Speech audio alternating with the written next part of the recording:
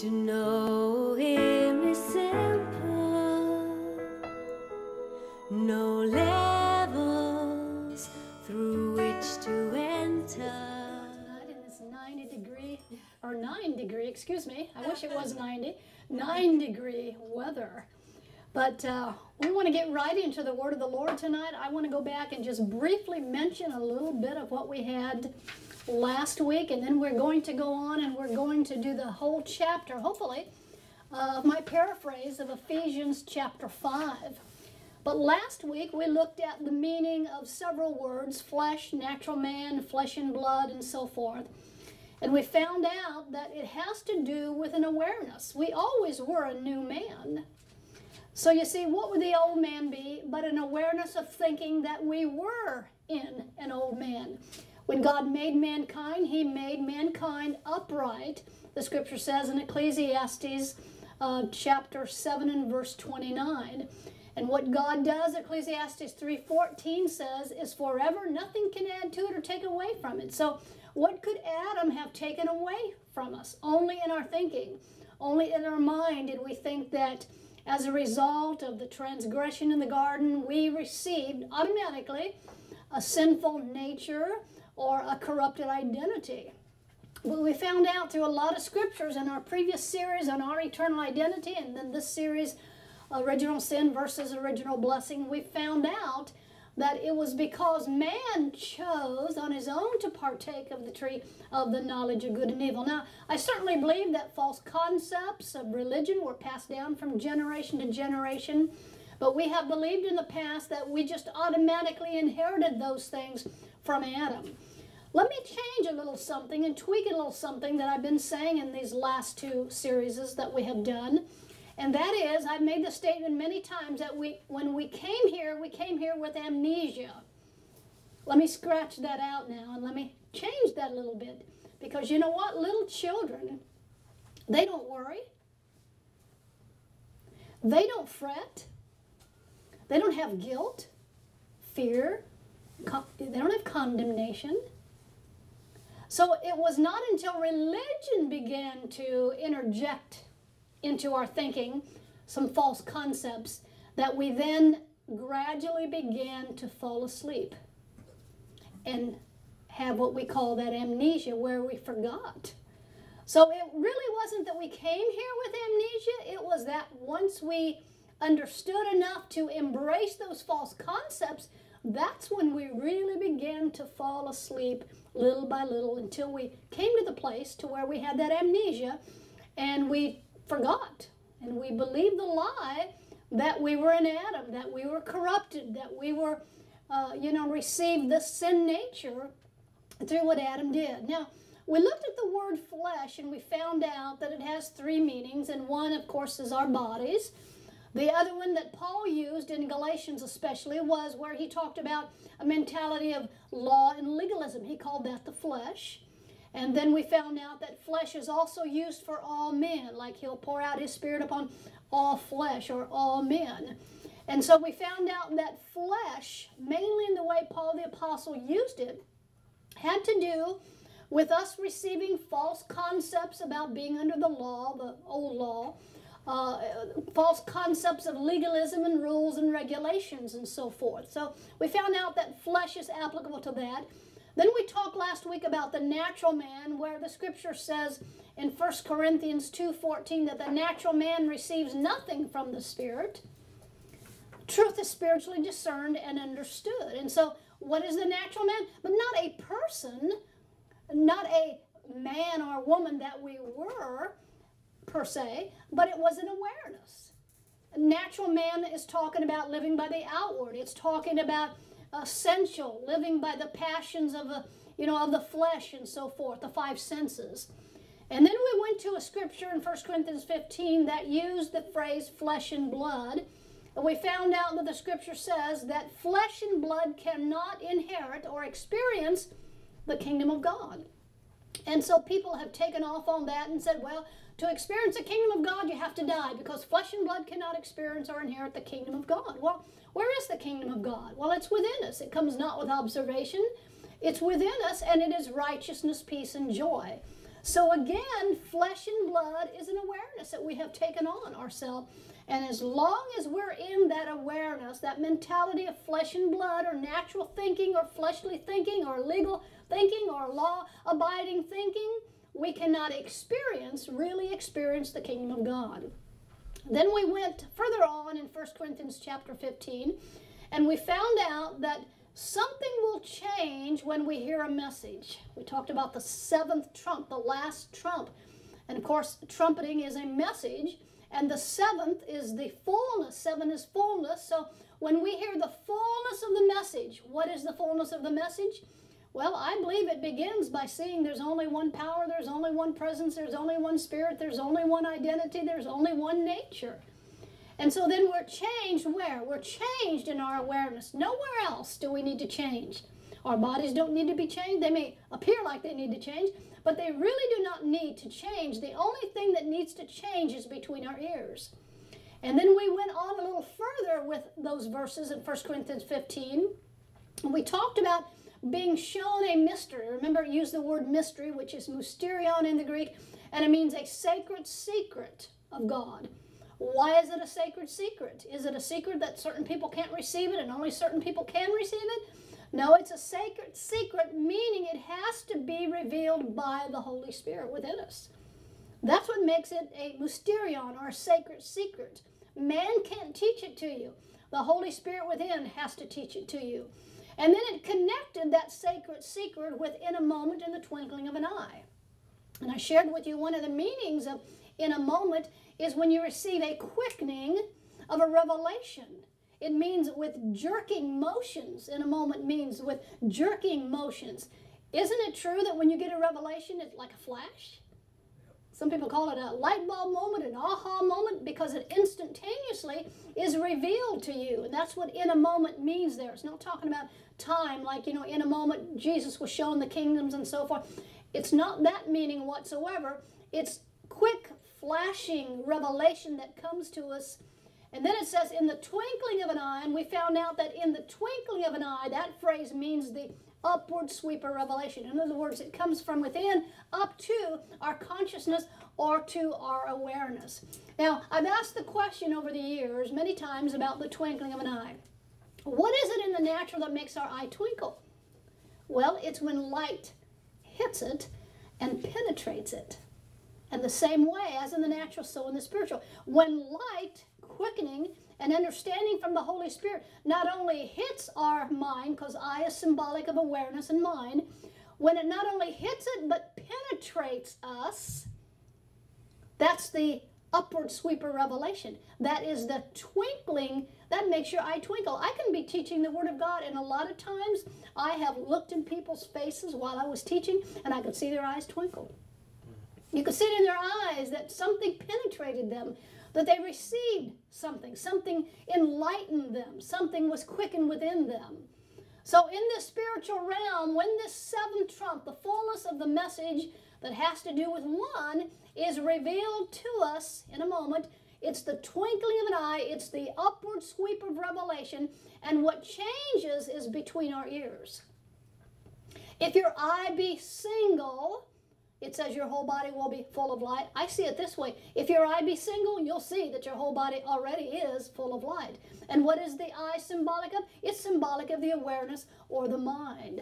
So it's a message in 1 Corinthians chapter 15 that causes the change between our ears. It quickens in our awareness, in our mind. The mind of Christ is brought up to our awareness and something is quickened. Now, when you study in Proverbs chapter 31, it talks there about a virtuous woman. And we may teach that at the end of this series, I'm not sure. But this woman, this virtuous woman in Proverbs 31, I think it's rare in some translations, is rare woman. It represents, again, our feminine principle, which we know that our spirit is a masculine principle, our husband, it's Christ. And we know that our feminine principle is our awareness. It's in the feminine gender. And so this woman was very, very successful. It talks about her husband was known in the gates of the city. It talks about the fact that everything she put her hands to prospered, and everything was just grand in her life simply because she put the right thing between her ears. She put the right thing in her awareness, and as a result, everything she touched prospered. Then we can read in the scriptures that many of the men in the Old Testament, they had wives that were barren. Well, you know what? There's a lot of wives today, wombs that are barren, spiritually speaking. You know why? Because they've received a whole lot of garbage, a whole lot of traditions of men, a whole lot of false concepts between their ears that were not the truth. So it couldn't bear. You know, I think it was Peter that talked about the mind, and he likened it to a womb. Well, a womb cannot bear fruit unless a seed is deposited within us. And that womb is likened to our awareness, to our consciousness, or to our awareness. Jesus then taught a parable, which I just love, because he said, if you understand this parable, you'll understand all things. And the parable was about a sower sowing a seed. And he talked about some bringing forth 30, some 60, and some 100-fold as a result of the seed being sown into the ground. And he likened the ground to the heart / awareness. Remember, David said, thy word have I hid in my heart. Now, it always had been in him, but thy word have I hidden in my heart that I might not sin against thee, that I might not have this mistaken identity, is how we would interpret that in the new covenant. We hide that word in our awareness. We hide it, you know, in our womb. And so it's very important for us to highly regard the womb, the woman, and that's what we're going to be talking about in Ephesians chapter 5. I'd like to get through that whole chapter and, give my paraphrase on that. But let me just say this. When the scripture talks in the book of Galatians, chapter 5, about the fruit of the Spirit and the works of the flesh, it is not telling us what to do and what to avoid doing. When it talks about love, joy, peace, long-suffering, faith, temperance, and all that, as the fruit of the Spirit in Galatians 5, he's not telling us, now do this. And when he talks about the works of the flesh, he's not saying, now don't do this. Because listen, Paul told us not to be sin conscious, not to focus upon behavior, but be Christ conscious and focus on Christ. So here's what we see in Galatians chapter 5 and verse 18 concerning the fruit of the Spirit. It says there, if we will walk in the Spirit, will not fulfill the lust of the flesh. If we will walk in the Spirit, the spontaneous knee-jerk reaction of that will just be love, joy, peace, long-suffering, and so forth. But if we walk with carnal concepts between our ears, the natural spontaneous outflow of that will be the works of the flesh. All those works of the flesh that are listed there in Galatians chapter 5. So what Christianity has not understood for the most part is that this Christian life is to be lived by a flow. By a flow. And the key is whatever we put in our awareness will bring that flow. What does Romans 8 tell us? It says there, to be carnally minded is death, experiencing death. But to be spiritually minded is to experience what? Life and peace. So whatever it is, whatever our focus is, where focus goes, energy flows. So whatever our focus is, if we have deposited that seed, and this is something that we do, we keep the garden. We put on the renewing mind. We put on the mind of Christ. It's not something that our Father is just automatically going to do for us. That is something that we do, but we can do it with ease and in a posture of rest because that's our nature. It's just our nature to do that. And so it's very important for us to understand that, again, in Galatians 5, when he talks about the fruit of the Spirit, he's not talking about try to do this like behavior modification. Or the works of the flesh, try your hardest not to do this as another form of behavior modification. No, he's just saying, walk in the Spirit, and this will be the automatic thing that will flow out of your life. Walk in the flesh, and of course we know the flesh can be law, legalism, carnal concepts, false concepts, but walk in the flesh, and then the works of the flesh will just be spontaneous and natural to flow out of a life. Now, I want to get in Ephesians chapter 5, so if you want to follow along there, I'm going to give you my paraphrase, hopefully the whole chapter there. And I want us to see, I do not believe that Paul the Apostle is talking about behavior. I don't buy that. Even though there are terms there that if you're reading it on the surface level, like husbands love your wives, wives submit to the husband. See, if you read it on the surface level, you may think that he's giving you some do's and don'ts of marriage in the natural. But I don't believe he's talking about that. Now, don't misunderstand. I believe there are different roles in a marriage. In the natural, there are different roles that the husband plays, the wife, plays in it. But I don't believe that's what Paul's talking about. Now, let me back up and say this. What have we been looking at in the book of Ephesians? We have been looking at the eternal perspective as Paul wrote the book of Ephesians. Again, in Ephesians chapter 1, he talked about hath been blessed. And we took that back to Genesis chapter 1 when he made us in his image after his likeness and blessed us. It wasn't at the cross revealed it. The death absorbed, exposed, swallowed up the lies. Although, you know what? We can exhume those lies in our mind. We can exhume those lies in our mind. But Jesus took care of all of that. And in his resurrection, he revealed the truth of being and who we have always been. So we're going to look at this book of Ephesians, and we have been looking at it from an eternal perspective.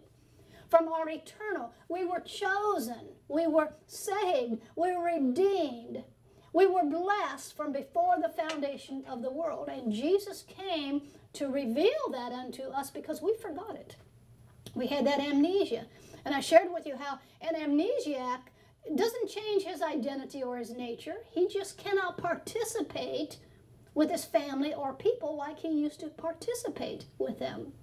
Another thing about Ephesians that we've been finding out way at the beginning of this series is that it was written to them, but for us. There are some things in the scripture that were written to the Jewish people, the people of Israel, and there are a lot of things that we can glean out of that, but much of it was really written to them and for us. Now, I'm not really preterist in my understanding of some things, but I do realize that some things we can apply to preterism. Some things have been fulfilled completely and totally in the New Testament.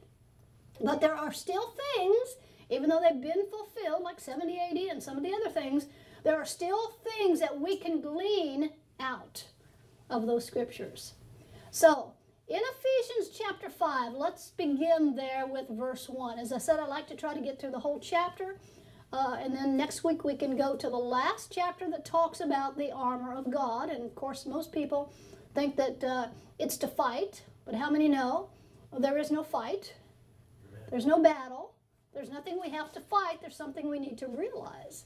So let's begin there in Ephesians 5, beginning with verse 1. The King James says, "Be ye therefore followers of God as dear children." Now, you could read that. If you just read that on a surface level, you could read that and think duality, follow. Because when you normally follow someone, it's two. There's a scripture in one of the little John books that says that when we see him, we'll be like him. I don't exactly like the word like, because it's like those two chairs are alike, but they're separate. So what is he saying here where he says in the King James, "Be ye therefore followers of God as dear children"? This is what I hear. This is my paraphrase. It's very simple. Just live from the inside out. Live from the inside out. Now, there may be a following within you. Certainly our feminine principle of our being, our awareness, does and needs to follow our husband, the Christ within us. In that sense, you could use follow. But many times when we see that verse, in the past at least, we've right away thought of where we are following him in a dual sense. So I just say in my paraphrase, just live from the inside out. Just live from the inside out. Verse 2, "And walk in love as Christ also hath loved us," this is the King James, "and hath given himself for us an offering and a sacrifice to God for a sweet-smelling savor." My paraphrase is this, and let me read verse 1 with verse 2 of my paraphrase. Verse 1, "Live from the inside out. For example, verse 2, for example, as you realize God's love for you in giving himself to absorb the lies you have believed, and how his resurrection revealed the truth of being unto you, it is so you can and are enabled to live from the inside out. That's what enables us to live from the inside out. When we know God's love, when we know that he gave himself, as it says in the King James, as an offering and a sacrifice of a sweet-smelling savor, when we really begin to get revelation of the love of the Father for us, then we can begin to love from the inside out. We can begin to rest. We can begin to live from the inside out. We can begin to love from the inside out everyone that we come in contact with. Verse 3 in the King James. But fornication and all uncleanness. Now let me stop and just say this. If Paul the Apostle did not want us to be sin conscious, and we know that he didn't, why would he use words like uncleanness and fornication and covetousness? Do you think he was talking about, that he was shifting from be a follower of Christ or live from the inside out, and all of a sudden now he's going to shift to fornication and uncleanness? He's going to, change horses in the middle of the stream? Absolutely no. These terms, I believe, are for us to identify as spiritual. So listen to verse 3, first of all, in the King James. But fornication and all uncleanness or covetousness, let it not be once named amongst you as becometh saints. So my paraphrase is, as you live from the inside out, you will have no other gods before you. And I could add, no God the devil, no God sickness, no God lack, no God poverty, no God anything. Amen. So as you live from the inside out, saying that's religious fornication. As you live from the inside out, you will have no other gods before you.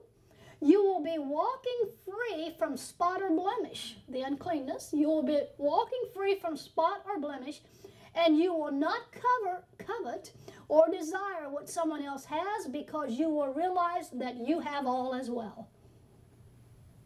I remember when I was teaching on living out of our spiritual resources, I said many times to the people, you know what? When you see a person that maybe has a greater manifestation in their life, don't get jealous, because you have the same allness of the Father within you. You have the same allness of the Father. Instead, rejoice, with those that rejoice. Now, verse 4 then says in the King James, neither filthiness. Now, he's not talking about filthiness, nor foolish talking. He's not talking about, telling dirty jokes. I mean, obviously, I'm not advocating that, but that's not what he's talking about here. So neither filthiness, nor foolish talking, nor jesting, which are not convenient, but rather giving of thanks. So my paraphrase is, you will have only pure words of spirit and life flow out of the abundance of your heart naturally, and your attitude of gratitude will clothe you well as you live from the inside out. That's what he's talking about there. Not talking about behavior modification or be sure you're not filthy. I mean, change your clothes once in a while and take a bath and don't tell dirty jokes. He's not talking about any of that. He's talking spiritual. Verse 5, King James, for this ye know that no whoremonger, nor unclean person, nor covetous man who is an idolater hath any inheritance in the kingdom of Christ and of God. Well, that can't be right if you're interpreting that on the surface level, in a natural sense, because everyone has within them the kingdom of God. Everyone has the allness of the Father, regardless of their behavior.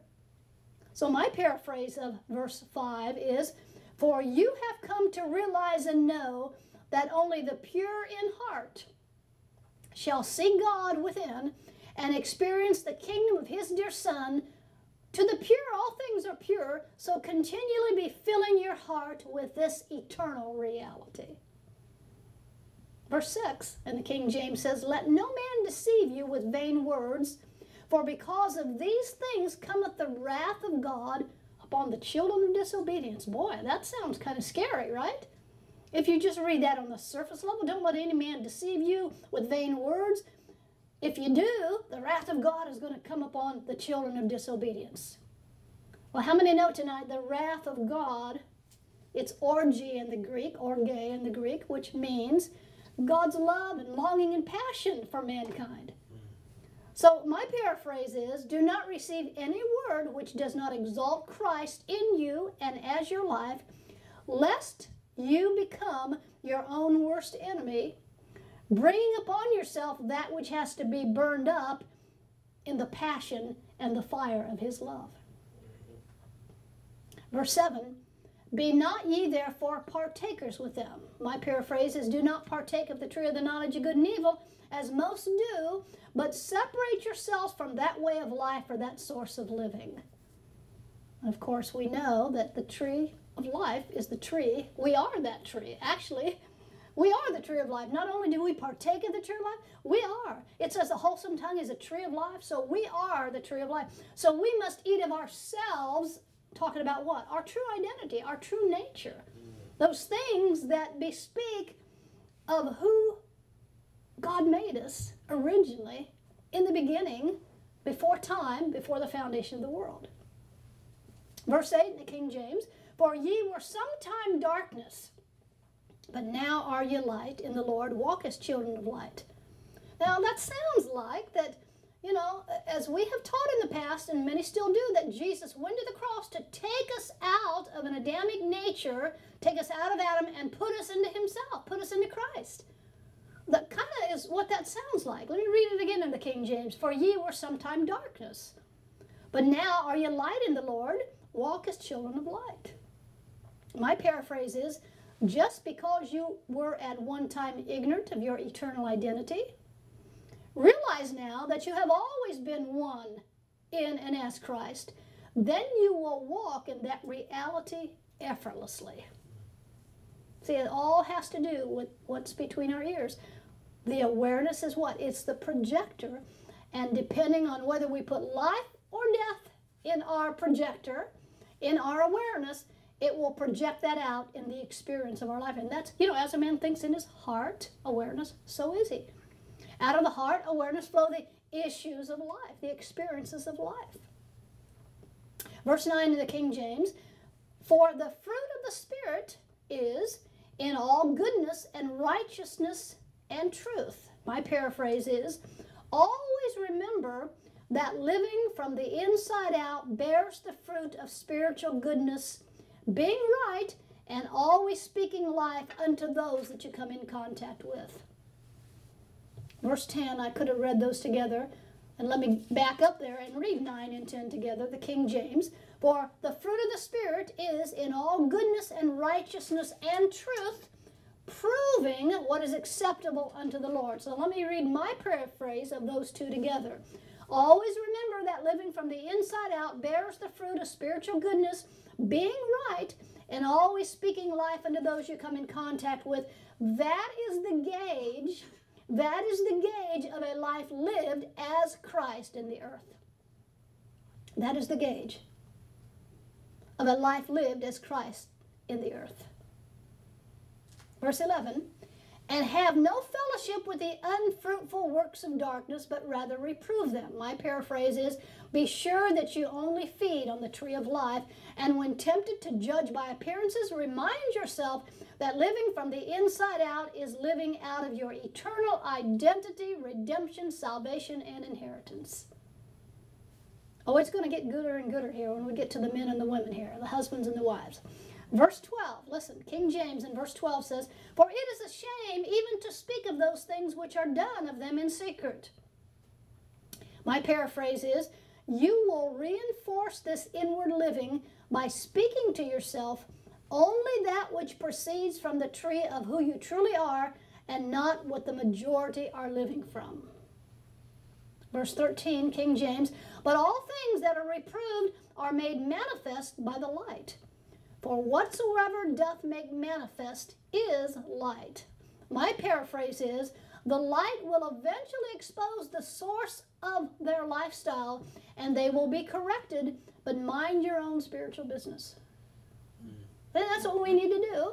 Let God, deal with others. We just present the truth. We just present the truth, and we're not Holy Spirit Junior. I can't make it a reality. I can't quicken it within you, nor can you quicken the truth within me. But what that says there is the light will eventually expose the source of everyone's lifestyle, and they'll be corrected. Remember, Paul talked about burning up the wood, the hay, and the stubble. What is that? The Word is a fire.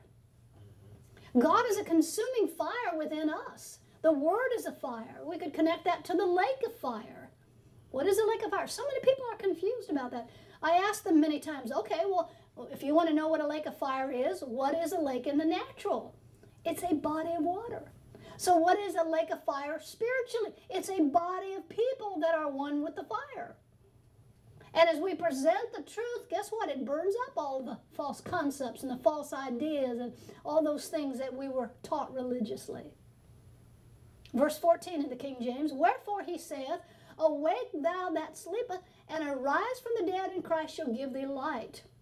My paraphrase is, in time, all men will wake up and see the light and come to experience their eternal identity just as you have. Verse 15, see then that you walk circumspectly, not as fools, but as wise. My paraphrase is, so be sure that your lifestyle expresses the wisdom of Christ rather than living as one who thinks his life is his own and that he can just do and live any old way he wants to. See, the scripture that says we were bought with a price, we're not our own, we're bought with a price, people use that negatively. Well, bless God, you know, you were bought with a price. Well, thank God we were bought with a price. And him buying us with a price and showing us that we're not our own shows us that we've always been the Lord from heaven, as we read last week. We've always been Christ in the earth. And that's what that's talking about. Verse 16 then goes on to say in the King James, redeeming the time because the days are evil. My paraphrase is, you will then be using your time wisely for the good of mankind, being an example unto them. So let me back up again to verse 15 and read 15 and 16 together. King James says, see then that you walk circumspectly, not as fools, but as wise, redeeming the time because the days are evil. So my paraphrase of both of those are, so be sure that your lifestyle expresses the wisdom of Christ rather than living as one who thinks his life is his own and he can live as he so desires. You will then be using your time wisely for the good of mankind, being an example unto them. That's the good news. That's the good news. Verse 17, wherefore, this is King James, wherefore be ye not unwise, but understanding what the will of the Lord is. My paraphrase is, know that this is the will, the purpose, and the plan of God for you to conduct your life from within. And then listen to verse 18. And be not drunk with wine, wherein is excess, but be filled with the Spirit. Now, we know that Paul is not talking about not getting drunk on wine. He's not talking about that whatsoever. He's talking spiritual, in spiritual terms here. So listen to this, where it says, be not drunk with wine wherein is excess, but be filled with the Spirit. And you know the word filled, when it talks about they were filled with the Spirit, it's pleroma in the Greek. Filled means to be controlled by.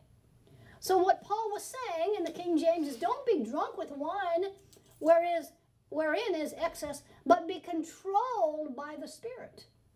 Now, my paraphrase, do not go too far to the extreme in anything that you do. Realize that the key in that is to be controlled by the inner life which you are. Now, I really think that what Paul was saying here was, you know, there was a time in my life that I loved the anointing. I mean, I still love the anointing, but I love to flow in the gifts of the Spirit, and I still operate as the Spirit leads. There was a time that I loved the gold dust, and I still would love gold dust. There were times that, you know, we love the emotions, you know, of gathering together with the body. But you know what? We got to the place to where we thought the anointing wasn't there or the Lord wasn't present if we didn't have that. So that's what that's saying. Don't be drunk with wine wherein is excess, but be controlled by the Spirit. In other words, whatever the Spirit wants is proof that the Spirit is there or that the presence is there. So don't do anything. My paraphrase is, don't go too far to the extreme in anything that you do, just simply realize that the key is, are we controlled by the Spirit? Now, I'm not speaking against any of those other things, because I love all of that stuff. Love all of that stuff. But when we think we have to have that, then we've got a problem. Or the Spirit wasn't with us because, someone didn't fall on the floor. Someone wasn't slain, or someone, there wasn't any gold dust. And you know what? In our church in Portland, we had all of that stuff and still once in a while do. I remember a time when gold dust was on people. Someone says, well, that's crazy. That couldn't have been the Lord. Well, it was. It was the anointing of the Lord. There were manifestations there. But you know what? The Lord is wanting to bring us to the place to where, regardless if there's ever any manifestation, we still know that we know that we know that we know that He is all in all, in us, through us, and as us. And then we're going to be tapping into what Jesus talked about when He said, these things shall you do, and greater. It's not just going to be fruit, here today and gone tomorrow, but it's going to be fruit that remains. And I'm convinced that the whole creation, Romans 8, that is on tiptoe looking for the manifestation of the sons of God, they're looking for a people that know who the Father is as them. And they're seeing consistent fruit that is being born in their life. And what is it going to take? There's not going to be fruit bearing if a seed isn't sown. And the seed has to be sown from the mind of Christ. The very depth of our being has to be sown in our conscious awareness. In our awareness, just being conscious of the truth. Verse 19 in the King James says, speaking to yourselves in psalms and hymns and spiritual songs, singing and making melody in your heart to the Lord. Now my paraphrase of that is, realizing that a merry heart doeth good like a medicine, make up your own songs of praise and sing spontaneously by the Spirit unto yourself, no matter how dumb it sounds. You ever done that? You just, walking through the house and you just make up your own songs, or you're in the shower or taking a bath and you make up your own songs. And to someone it might sound just really dumb, but to you, you're making melody in your heart. You're just singing by the Spirit, spontaneously by the Spirit. Verse 20, the King James, giving thanks always for all things unto God and the Father in the name of our Lord Jesus Christ. My paraphrase is, always verbalize your thankfulness to the Lord and to others for that which has eternally been yours from before time began, when God said, let us become man in our image and after our likeness, and let us bless them with all things. Verse 21, King James, submitting yourselves. Now here's that scripture. See, because when we talk about husband and wife, the wife needs to submit to the husband and reverence the husband, and the husband needs to love. Here's the scripture that says we're to submit one to another. So when we get to the husband and the wife submitting to the husband, we have to realize that he's talking in spiritual terms, not in the natural. Not the wife he has to submit, and the husband has to make sure he's loving. Here it says, submit yourselves one to another in the fear of God. So when Paul talks about husband and wife, what I'm saying is he has to be talking in spiritual terms, not natural terms. Now, my paraphrase then of verse 21, which says in the King James, submit yourselves one to another in the fear of the Lord. My paraphrase is, when you live from this eternal life within you, you will see yourself as having the same life as all men, and you will deem them with importance and respect that life as being the same life as your life, reverencing it as the Christ life. You'll see the life of all mankind. When you love someone else, you're loving yourself.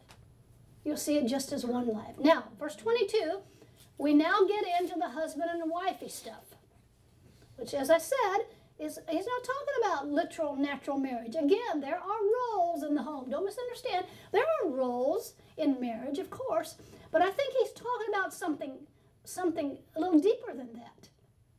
And I believe once we get this priority in line and we're living out of the Spirit, then there's no problem the wife submitting. There's no problem the husband loving. There's no problem the wife, reverencing the husband. That's not an issue whatsoever. But that's not what Paul's talking about. Now listen to verse 22. Wives, submit yourselves unto your own husbands as unto the Lord. Now, again, the masculine part or masculine principle of our being is Christ, our husband, our spirit. The feminine principle is our awareness. That virtuous woman in Proverbs 31. So let me give you my paraphrase of verse 22. Give your heart awareness, that feminine part of you, unto the masculine spirit within you. Submit that awareness to the Christ within you. That's what he's talking about. And later he calls it a mystery. Well, what kind of a mystery would it be if it's just the husband, you know, loving the wife and the wifey submitting to the husband? That's not much of a mystery. So you can see right there, once we get to that verse, that he's talking about something more than that. All right, verse 23. For the husband is the head of the wife, even as Christ is the head of the church, and he is the Savior of the body. So my paraphrase is, put your spirit first. That is how you will experience this eternal salvation, redemption, and inheritance. Let your true husband, Christ, nourish the wife of your heart awareness in you. That's what he's talking about. Verse 24 in King James, therefore, as the church is subject unto Christ, so let the wives be to their own husbands in everything.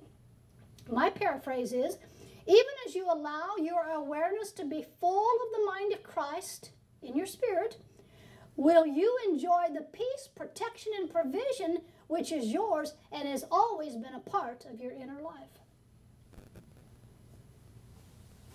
Verse 25 in the King James, husbands, love your wives, even as Christ also loved the church and gave himself for her. Now, I'm all for the husband loving the wife. I'm all for all of this. There are roles, but again, that is not what Paul's talking about. So verse 25, my paraphrase, where it says, husbands, love your wives, even as Christ loved the church and gave himself for it. My paraphrase is, because of the love of the Father, this inward marriage and union conceives within us the spontaneous walk, not of duty, but of a ceaseless flow of love and action. I love that. Verse 26 in the King James, that he might sanctify and cleanse it with the washing of water by the word. Now, is that a husband in the natural that sanctifies and cleanses the wifey with the washing of the word? I think not. Something's wrong with that. So verse 26 in the King James, that he might sanctify and cleanse it with the washing of the water of the word. My paraphrase is, revealing that we are set apart and spotless as the word has shown us and revealed unto us. See, we're a church without spot, blemish, or wrinkle. How do we know that? Because our husband Christ has shown us that. And what does that do? That cleanses us between our ears. And so then that which can flow out of us is pure. It's him. Verse 27, King James, that he might present it to himself a glorious church, not having. Remember the Shulamite? The king says, oh, darling, there's no spot in thee. Well, she probably had a whole bunch of spots in the appearance realm, but no, there's no spot in you. He was speaking, he was trying to love her into the union, you see. That he might present it, King James says, verse 27, that he might present it to himself a glorious church, not having spot or wrinkle or any such thing, but that it should be holy and without blemish. My paraphrase says, and that he sees us as a bright and shining beacon of light with nothing missing or nothing broken whatsoever, but as him in the earth.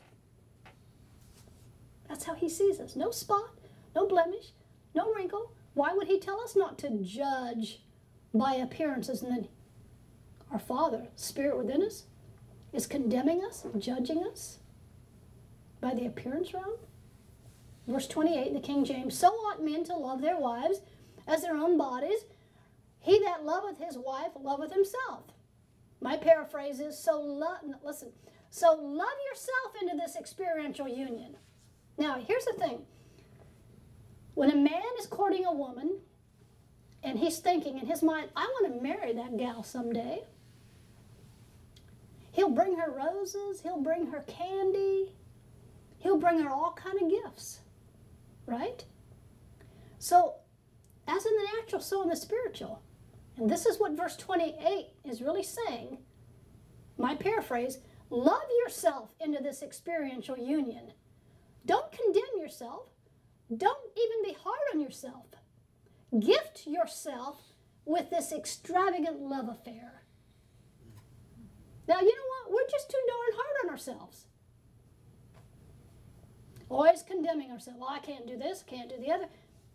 We need to love ourselves into this experiential union. And who has taught us to be hard on ourselves? Religion? Who's taught us to condemn ourselves? Religion? Who's taught us, well, you can't do this, you can't do the other.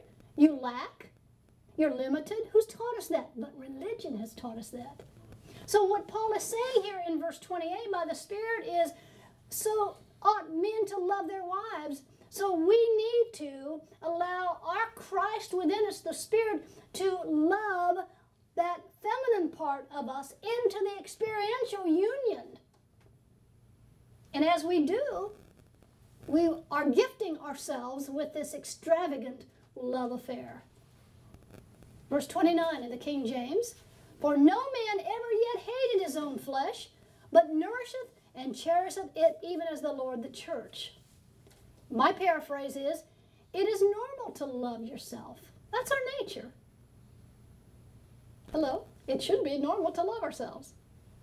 But because religion has taught us to hate ourselves, almost, you know. So it is normal to love yourself into this experience because that is your eternal nature. No one really hates themselves, so be selfish in loving yourself. It's all right to be a little selfish. Hello? Quiet in this Presbyterian church tonight. It's all right to be a little selfish in loving yourself. So be selfish in loving yourself and be kind to yourself. Don't just tolerate yourself, but delight in yourself as the Lord delighteth in you, in creating you in his image and after his likeness. Someone says, oh, I can't love myself. Well, then you're never going to experience. See? And what is it? It's allowing the Christ, our husband, to show us the importance of depositing the seed so that we can bear fruit in the outer realm, and it not just be 30 or 60, but 100-fold fruit that remains. Religion didn't teach us this. Religion hasn't taught us this. Religion has taught us, give the shirt off your back. Religion has taught us, you better pay your tithes. One man on television, I won't mention his name, is very popular. He says, pay your tithes or God will take it out of your hide. Pay your tithes or God will take it out of your hide. Yeah, see, that's not loving ourselves. Paul said, give as you purpose in your heart. Verse 30 in the King James, for we are members of his body, of his flesh, and of his bones. My paraphrase is, we are his imprint. You know, a man that used to come to my church and teach years ago said, when God made you, he threw away the mold. You're one of a kind. Everyone has a different fingerprint. Just as every, can you imagine every snowflake, and we are snowflakes, but every snowflake is different. So when he made us, he threw away the mold. There's none like us, but we're still in his image. In that sense, we're all alike, but yet different. So we need to celebrate one another's uniqueness. Say it that way. We need to celebrate one another's uniqueness. And religion has taught us, oh, you got to just be like me. Believe what I believe. Dress like I dress. Eat the same kind of food, because some food, you know, of course, you don't eat on certain days of the week. So make so on Friday, none of you eat, you know, whatever their rules are. Eat fish, whatever. I had to hit that because Bill's here tonight. But now, listen, that's the way it is. Religion has taught us to be like little penguins. Walk the same way, talk the same way, eat the same thing, respond the same way. You know, we need to celebrate one another's uniqueness.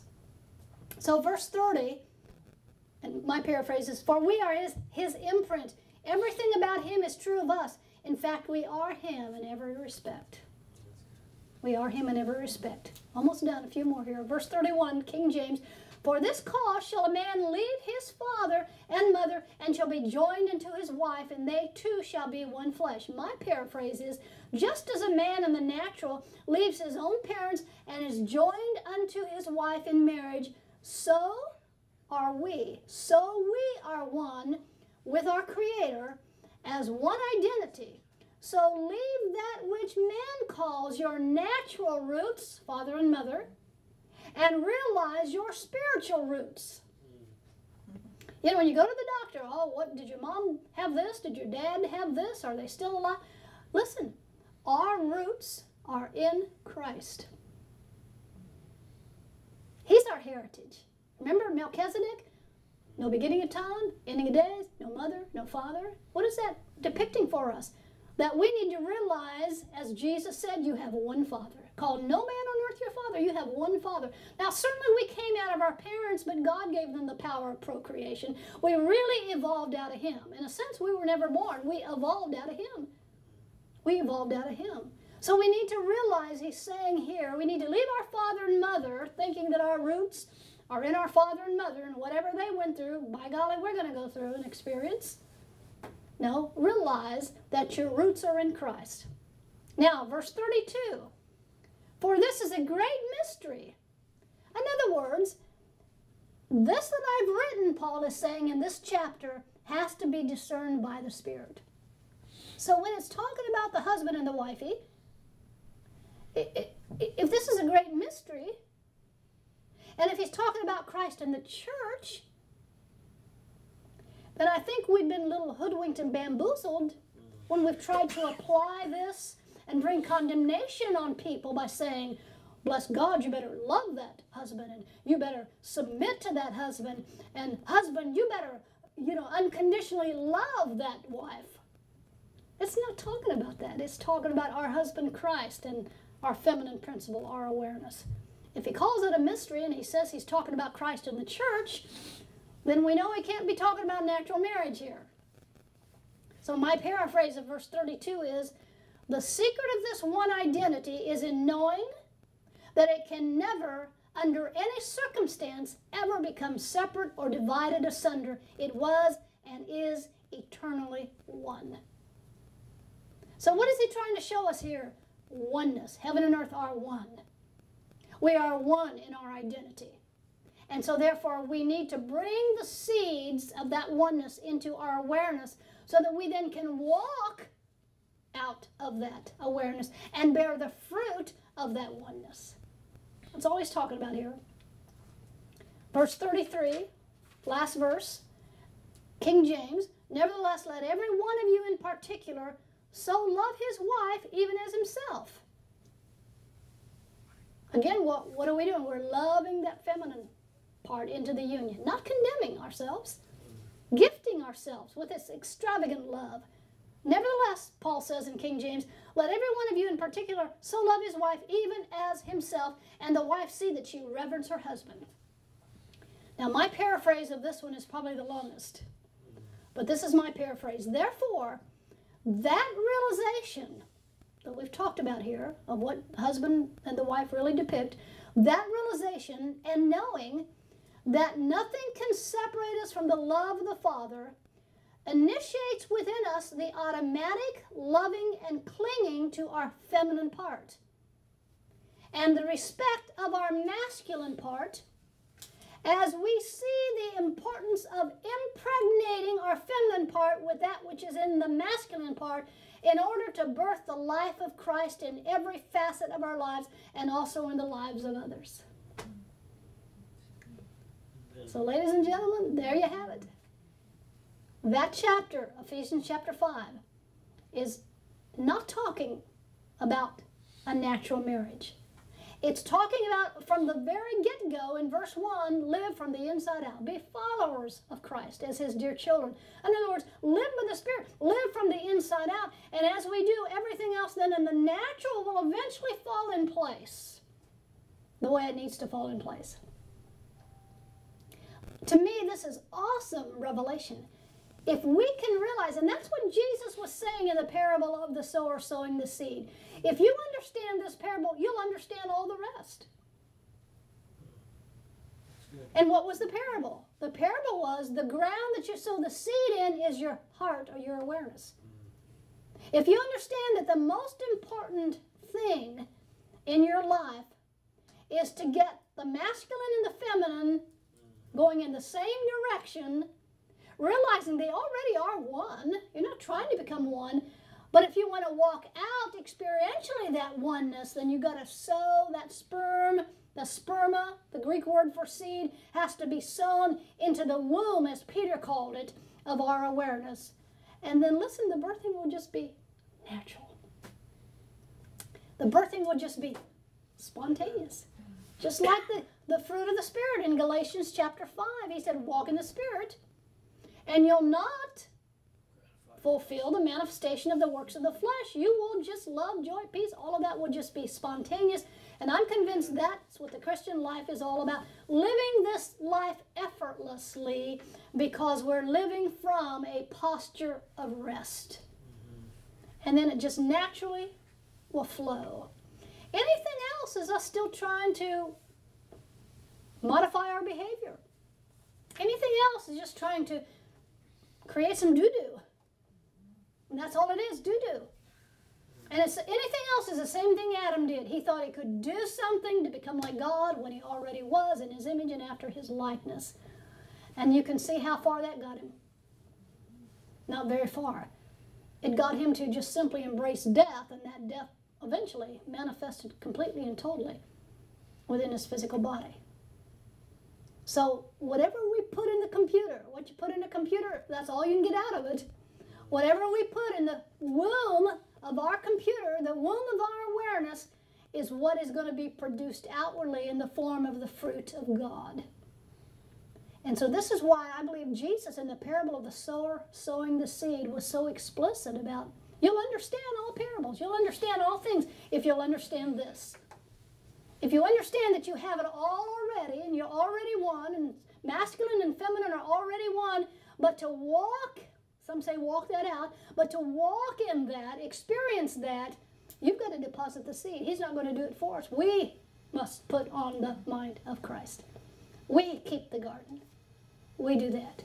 And it's our nature to do that, so, you know, it's our nature. That's our nature.